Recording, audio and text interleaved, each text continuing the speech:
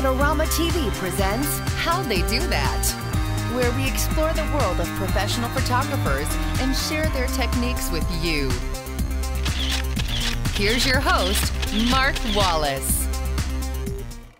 Hi everybody, welcome to How They Do That. I'm Mark Wallace. Well, on today's show, we're going to be talking to Megan Klug. Megan is a family portrait photographer, so she shoots families and kids, and she does things on location and in her studio. And her studio is pretty amazing, and that's where we caught up with Megan, and she walked us through everything that she built in her garage. Well, here we are with Megan. Megan, thank you so much for allowing us to come into your studio today. Yep. Well, I really want to talk about, we're going to talk about the studio in a little bit because it's this phenomenal space. This actually used to be a garage, is that correct? Yes, our second garage. So this was a garage, you had cars and motorcycles and stuff like that in here, and now look at this is awesome. But before we do that, I want to talk to you a little bit about what makes you different than a lot of photographers that I know. And that is, you have this very specific workflow and philosophy about dealing with clients, and that comes through with even the name of your business, Rosemary and Me. So can you tell us how that name came into being and how that impacts how you deal with clients that walk through your door? Yeah, definitely. My mother's name is Rosemary. That's why I chose the name. Unfortunately, I wanted it to be Rosemary's Cottage, but after taking a class from Sarah Petty, she said you can absolutely not name your studio that or your business because it just doesn't feel like what your work is. And so together, her and I came up with Rosemary and Me, which basically, for me, symbolizes the relationships that I'm trying to capture on film between families, mothers and children. And so I named it Rosemary and Me with the philosophy behind it that I'm going to treat my clients the way my mother treated me. And your mother is Rosemary? My mother's Rosemary, and she, when I go home to visit in Washington State, always leaves chocolates on my pillow and fresh flowers in my bedroom. So for me, I always have fresh flowers in the studio. Sometimes I bring them to shoots as a prop, and my clients get cupcakes at the end of their session. I've had those cupcakes, they're really delicious. Yeah. So the thing that's interesting is there is like no stone unturned as far as the detail that you put into when somebody walks through the door of your house is your studio, basically. Right. So when somebody comes in, it's the smells, it's the appearance, it's the office that you work from, everything is immaculate. Beautiful. And so why do you do that? Well, I feel like when people come to meet with me, I try to meet with them before we even have the session. They're going to come in my studio, they're going to come in my office, they're going to come in my home, and they're going to know that the effort that I put into this is going to translate to what I'm going to do for them. I'm going to make everything beautiful. I'm going to treat them special from start to finish. And I'm going to love them so much that they'll feel guilty going anywhere else. That's true. Yeah. And so you do these photo sessions with kids and families, moms, and you know, it's a very family-oriented business. Yes. Once they're finished, they come back here, and you even have a very special place for them to look at the shots that you took. Is that right? Right. When I was designing the studio, I wanted it to very much all be workable space that looked pretty.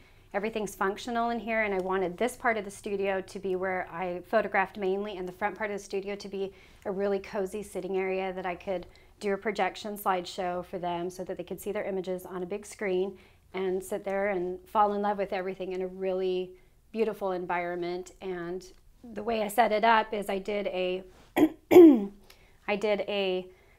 old mantle, and so they can see what an 8x10 is going to look like on the mantle and what a 20x24 is going to look like on the mantle. That is awesome. Okay, we're going to see that in a second. Okay. Before we get there, let's talk a little bit about how you shoot. Okay. So you're a Canon 5D Mark II shooter, is that correct? Yep. And you've got this big old lens here. And I probably use this 90% of the time. This is my main lens. I love it. And so that's interesting. That's also the lens I use. I use the 70-200 constantly when I'm shooting. This is a small studio, so how are you able to do that in this studio? Is that it's able to work here? Yeah, I was lucky enough that my garage was a long garage and not a wide garage, and so I sometimes have to be all the way at the entrance, and sometimes I'm up on a ladder a lot. So that's how I make it work. And do you have other lenses that you use as well? I do. I have my 24-105. I don't use this a ton. I still just am in love with what this does for me. And then I also have a macro lens that I do use sometimes, but exclusively pretty much this is my main lens. The main lens. And this is the IS version, so Absolutely. you've got some stuff. And you shoot not only in the studio, but out on location and in pumpkin patches and old trucks and things like that as well. Yeah, that's really, how do you find those locations? I'm always looking while I'm driving, and I have no problem stopping and knocking on doors of strangers and talking to them, and I'm really good to the people who let me photograph on their property. They get cupcakes? They get cupcakes, I bring them flowers, I will do a session for them. Whatever I can do to get what I want, I will do that. You'll do it. Yeah. Okay, I believe it. Now, also, the Texas school had a pretty large impact on your photography. Tell us a little bit about what the Texas school is and how that impacted how you shoot. Well, first, when I was taking your class, you recommended going to Sandy Putsch, and so I started taking her classes when she came to Phoenix. And then at one of her classes, I said, can you give me anything else where I can learn? And she said, you've got to go to Texas school. So that's how Texas came about. I've been there 2 years. I'll be going again this year. And they have phenomenal instructors. It's in a small classroom. You're with them all week. And they have such a wide range of classes. I just fell in love with the And they instructors. helped you organize not only your name, but how you shoot and a lot of the stuff that you do here in the studio as well. Right. The first course I took from them was branding yourself and your boutique studio. And so I had already built the studio, but it wasn't completed in how I decorated it. I ended up changing my name when I went to Texas school. I took from Vicki Toffer and Sarah Petty, and they were huge on teaching you how to love your clients, make everything from start to finish your brand. So when someone sees your card, your packaging, everything, they know that it's you. And so I came away with a huge knowledge of how to brand myself. And you love people regardless of photography. Oh, yeah. So it's not something that you had to sort of muster up and No. you just, that's the way you are. Okay, let's go and take a closer look at the studio, and we'll start with these barn doors here that you actually made. And so we're going to move the camera around a little bit, and then we're going to get started with this. Great.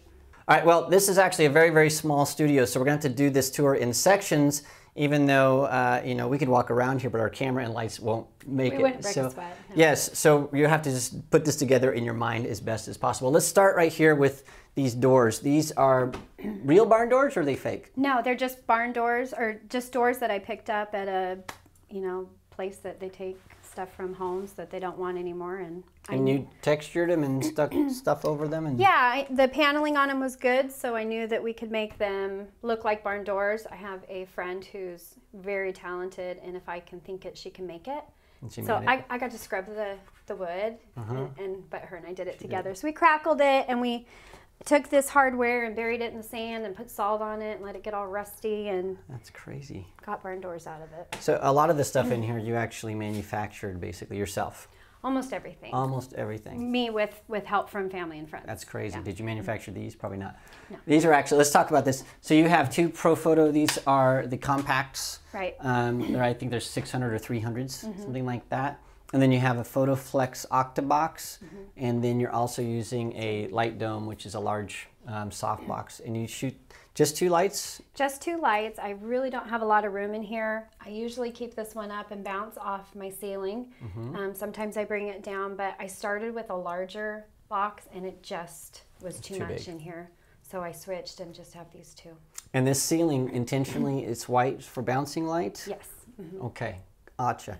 And then you have this guy right here. Tell me how to pronounce it, because I'm from Montana. Chaise Lounge. Chaise Lounge. Chaise Lounge. Chaise Lounge. Okay, and what do you shoot on this?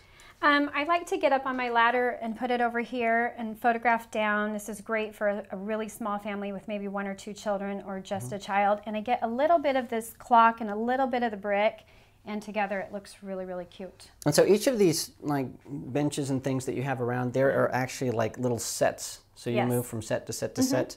And so there's probably, what, 10 or 12 different areas in this small space? Probably. Pretty much everything in here is pretty, so that I can photograph with it. Even if it overlaps. Then over here, this is one of your wraps, your gallery wraps here. I'm going to pick this up. Sure. And this was shot right here? On that couch with that backdrop. Awesome. And where do you print? I love White House. I use them White House? exclusively. Yeah, these are very, very nice. It's a canvas wrap. I'll stick that back there. And so we have that. And then over here, we're going to actually have to move the camera so we can keep going around. But we'll do this wall right here, and we'll go through each of these little vignettes and then come back. And oh, the brick. Yes, we want to do the brick over here. So over here we have brick. And this is faux brick, is that correct? No, it's real brick. Real brick. Real brick, Wow. And so how is that done? My husband. Your husband just stuck that My husband did that with the help from another friend, and then we took what molding we already had on our door and just made it look old and stained it and crackled it, and then that's the existing door that was you just here. stick people inside this door? I love putting people right here. It's great. Cute doorknob. That's another. And how do you spot. light?